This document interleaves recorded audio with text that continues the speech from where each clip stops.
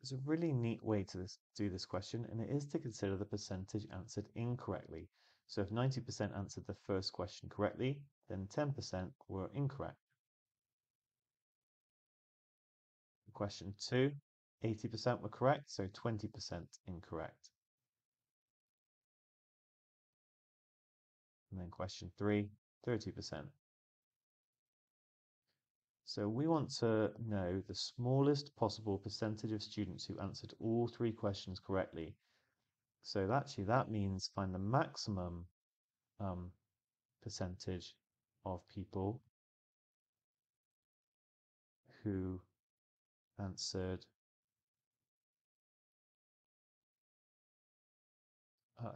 who got at least one question wrong, actually.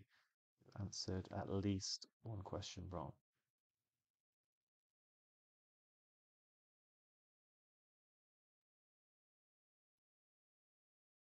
And that is going to be when there's no overlap. So these 10% then got all the other questions correct. These 30% got all the other questions correct. So it's going to be 60%. Maximum percentage of people who answered at least one question incorrectly will be 60%. And therefore the smallest possible percentage who answered all 3 questions correctly is going to be 40%. So that's a pretty solid method. I actually didn't use that. I did it a kind of a longer way, which I'm going to share with you now. So I split it up into different percentages of people to make sure I covered the 90 and the 80 and so on. 1, 2, 3, 4, 5, 6, 7, 8, 9.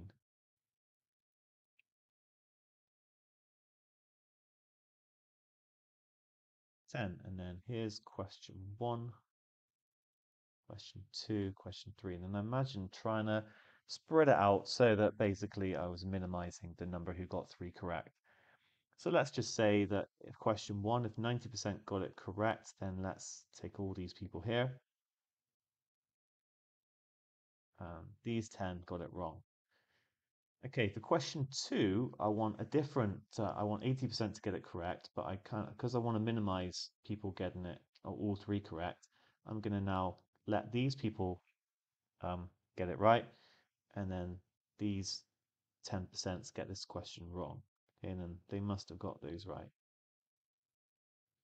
So you can see I'm kind of ruling out, these people from getting all 3 correct. Right, then question 3, I'm going to do the same sort of thing again. Well, I might as well let these people get it right because they've already got one wrong. Okay, so now it's 70%, so I'm going to put in these people getting it wrong. And that means I've got to have these correct. So now these sections of 10% of people got them wrong.